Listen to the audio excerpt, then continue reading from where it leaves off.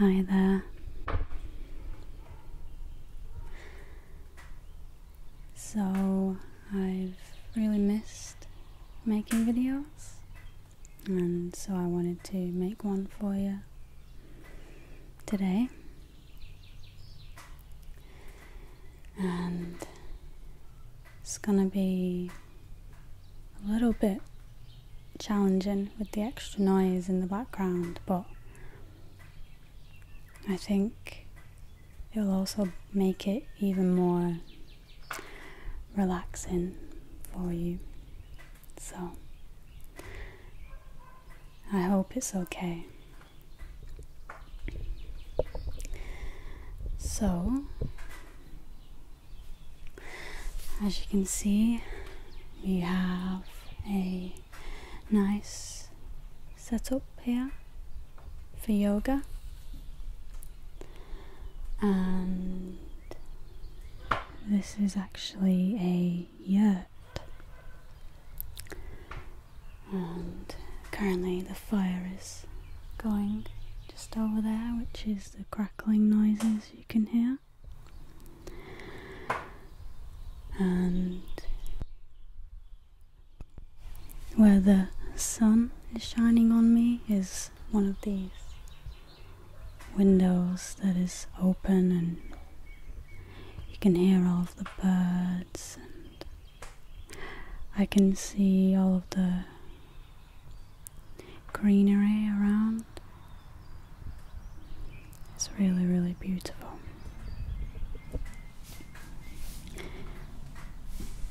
So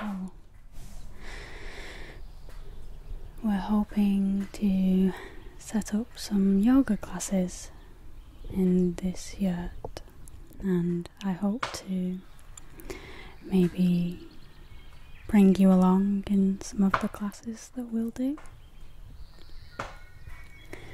It's going to take a bit more work yet to get things finished, because I'm working in a cafe that's right next door also. So we kind of use the yurt in our spare time on our days off, and today happens to be my day off. So anyway, I don't really have a plan for this video, but I wanted to talk to you and let you know about some of the things that's been happening here in the yurt and some of the things we've been doing. So last night we had a little sleepover in the yurt, and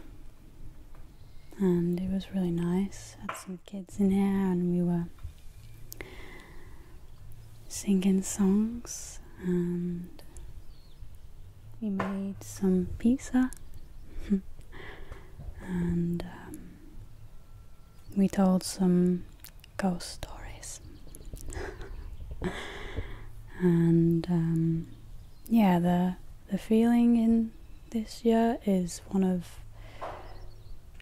well, we want it to be a healing sort of space, and I know that I will want to use it to have some alone time and make some videos and all of these things. So there's also a little hole in the ceiling that you can look at the stars at night, but it's a little bit cold yet to do that. So there you go, you can see. It's really cool. The stars are so bright here at night time. I was lucky enough to go to a bridge nearby and look at the stars all night. and I saw lots of shooting stars, and I even saw some stars exploding, so that was cool. Anyway, I think I'm gonna do some chanting with you today. I've been practicing a lot more with mantras, as well as the affirmations, and just singing in general, because for me it's something that I don't do very often, and it's something that I feel I need to do more often. So maybe it's the same for you, you know? I think when we are younger, we just sing instinctively, but when we get older, we feel embarrassed, so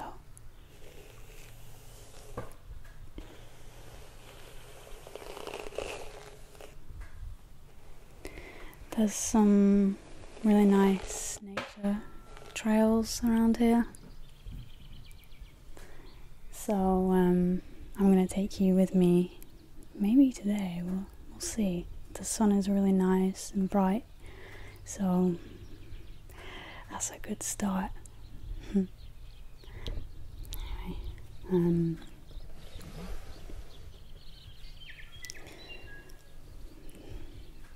the different birds you can hear, obviously some of them are pretty much native to New Zealand, and I find their songs really uplifting, because I just haven't heard them before. I'm used to birds from England that sing, so I really notice the bird songs here.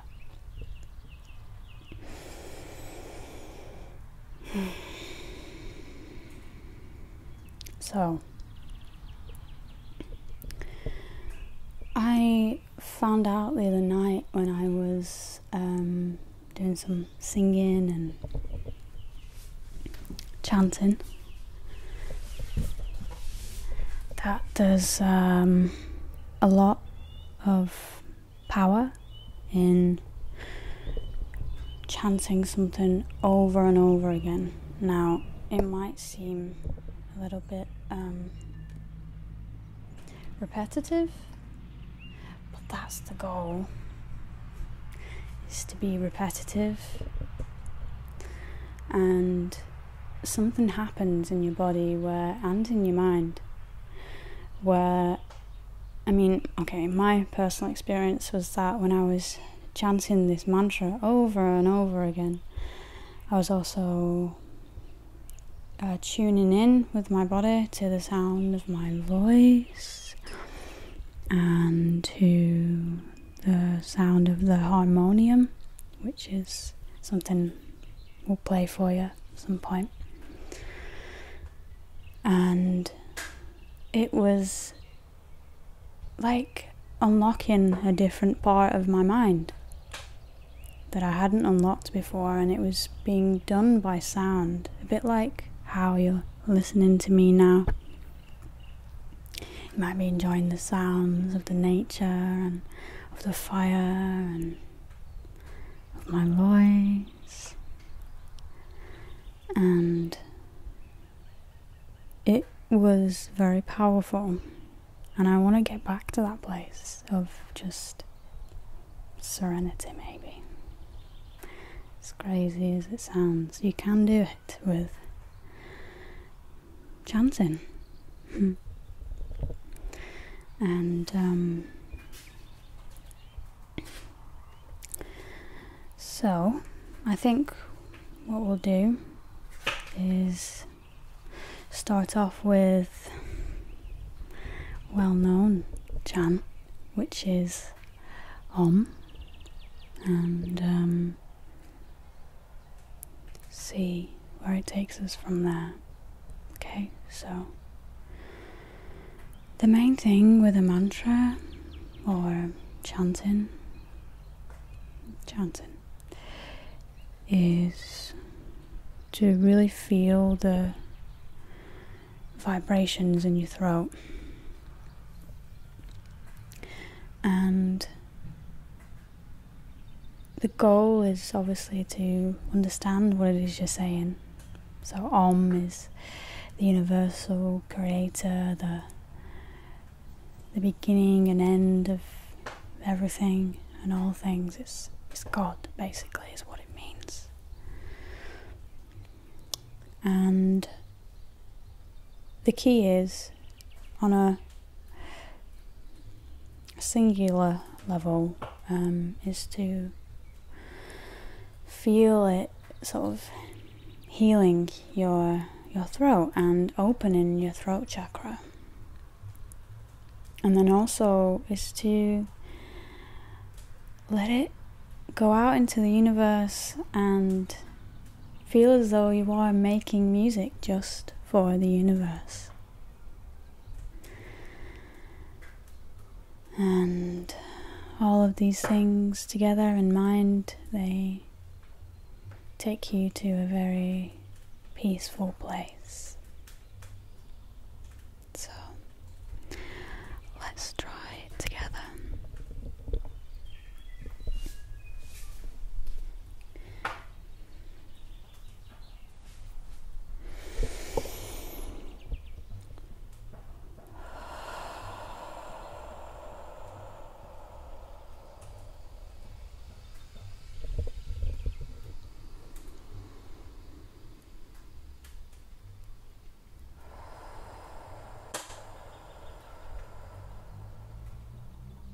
Just for now, listen to the sounds all around you, whether it's in your earphones or maybe you're in a busy, loud place. Just try and notice those sounds, and then notice the sound of your breath.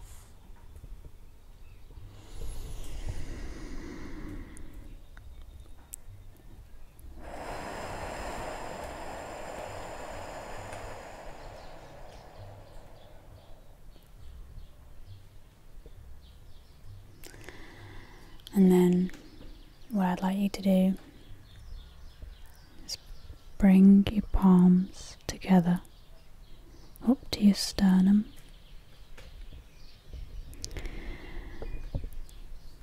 and just feel the energy in between your hands, and as they touch, feel the sensations that it provides. I can't do it because I'm holding this microphone, but you can do it.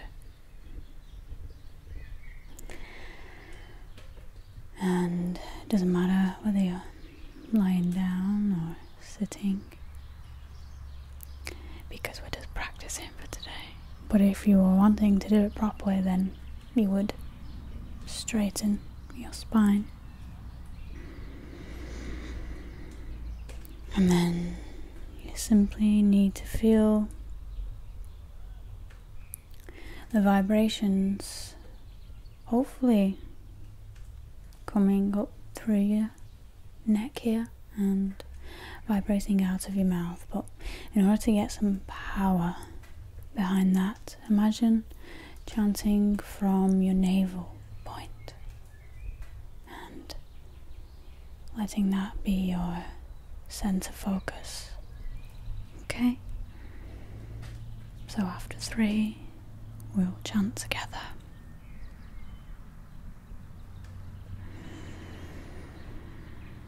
1, 2, 3. Deep breath in.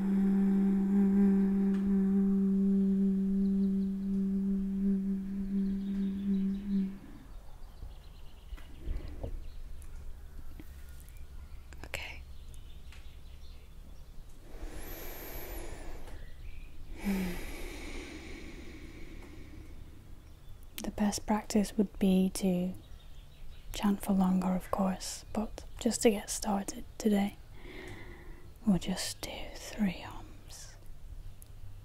Now, there's another mantra that's a little bit like Namaste, but of course, Namaste is used a lot these days, and sometimes we lose the meaning a little bit.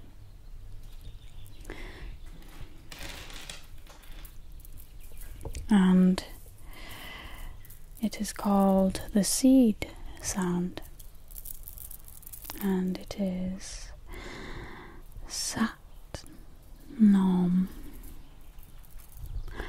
Sat Nam. And this basically means, well, Sat means truth, and Nam means name or identity. So put those together and we get something like true identity, truth. Truth is your identity. God's name is truth. So we can practice that for a little bit. I also have these counting beads or prayer beads here, and I believe there's 109 of them. I will double check actually. Let me count them for you now. And the number 109 is significant because there's a few reasons. One reason is that there's 109 gods and goddesses. The other reason is that Earth is both 109. I don't know the length or the measurement, but let's say leagues. 109 leagues away from the sun and 109 leagues away from the moon. So it's a sacred number that I didn't know about until I counted them and thought, I wonder why there's 109.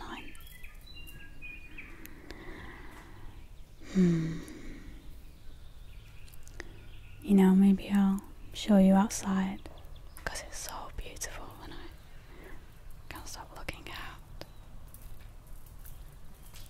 But first, let's practice the Satnam. And it is the seed mantra, and it reinforces the divine consciousness in everyone. Use it as a greeting anytime, any place. So that's why I kind of referred it to Namaste, because Namaste is, I see the divine within you, I know you, I am you, something like that. So it says, by saying Satnam to each other, we acknowledge the highest consciousness in each of us. For that moment, we are relating as soul to soul, and we are truly one in the spirit. So, linking the breath with Satnam is one of the easiest ways to maintain a constant reinforcement of self-awareness. Truth is your identity. So we'll do 3 Satnams together, okay?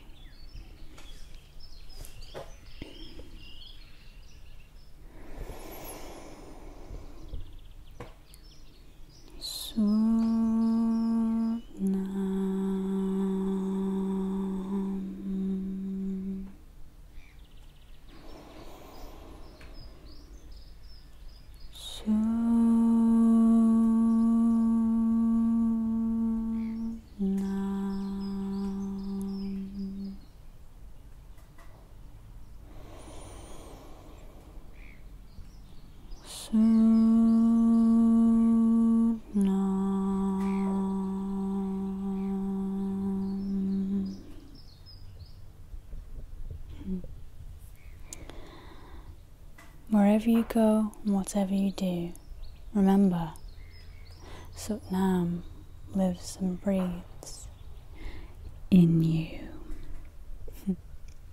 Okay, let me show you the view here. So that's a little bit of the yurt you can see, and now I will zoom in on the background here.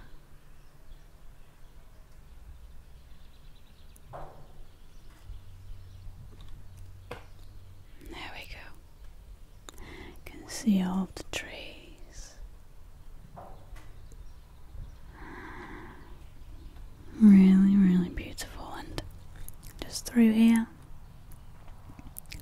is where I'm going to take you to at some point, because it's just a wild forest, and I know you'd really like it. So you can't, I don't know if you can see the mountains from here, but we'll give it a go.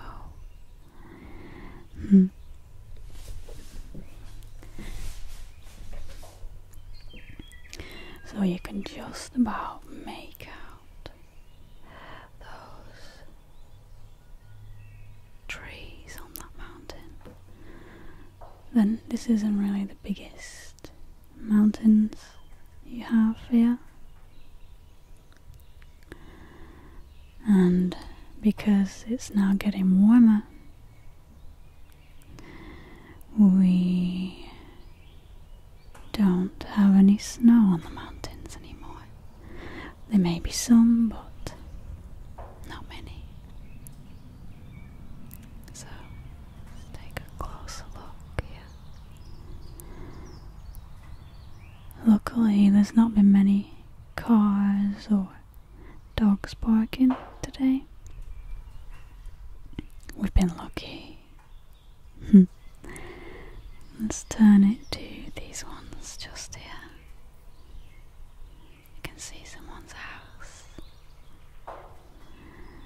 Zoom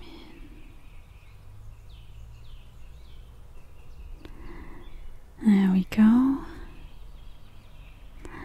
There's a little mountain for you. Probably more like a hill, actually.